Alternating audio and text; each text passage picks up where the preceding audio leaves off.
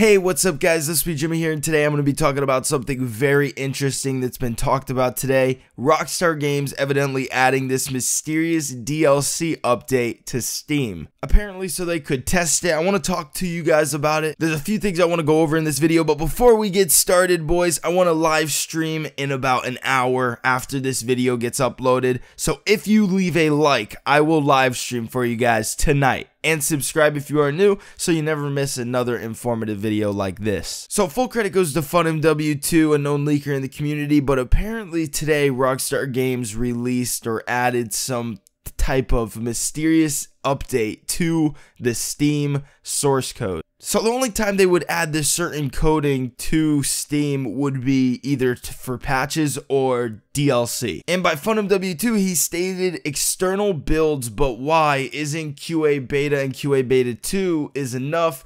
Or maybe it's something related to single player DLC. And he also went on to state a new one, Nick test branch. Now this is a little interesting just because usually when something like this happens, it means a DLC is really close. It's like a week or two away, and all we have to do is really wait. But we pretty much know that it's here. I'm just really excited to see what this DLC update is and when it's going to be coming out. Usually, like I said, 2 weeks, maybe even 3 weeks, who knows, but we just have to wait and see. So let me know what you guys think about this down below in the comment section below. Again, I want to live stream for you guys, so if you leave a like, I will live stream for you active mother lovers, and subscribe to my YouTube channel if you are new so you never miss another video like this. But I will see you guys in the next one. You guys are awesome. Take care.